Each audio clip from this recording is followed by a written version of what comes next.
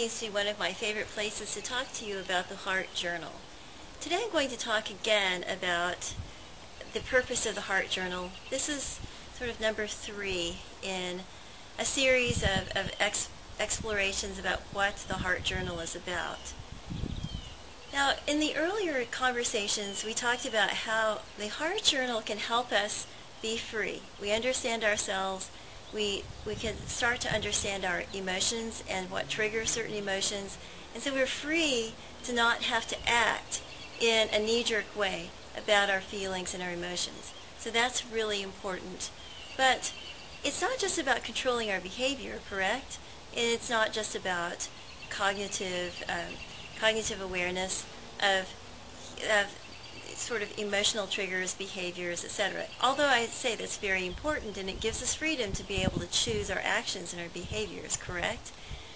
But one of the other extremely important things about the Heart Journal is that through expressing ourselves and doing these activities and by connecting everyday life or certain things around us, certain physical events, phenomena, in the things that we encounter in the phenomenal world, we actually become able to experience emotions because we can unfreeze ourselves and we don't have to be so fearful of what will happen if we feel.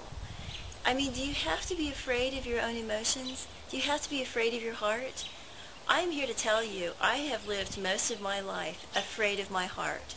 My heart makes me feel uncomfortable, out of control.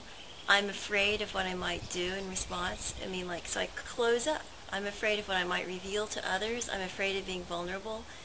And I've come to realize that feeling feelings does not necessarily mean that I'm going to be vulnerable to another person. It means that I can have a life that's lived at depth, a life of richness, of emotional richness. I can achieve joy even as I achieve sadness. And thankfully, this is the other thing that used to terrify me.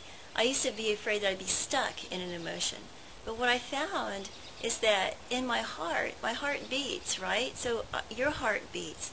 So these emotions are going to flow in and out.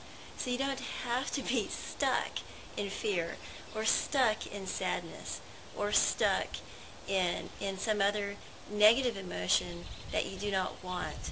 And you are able to work with your thoughts to let those emotions flow and have a rich, beautiful life.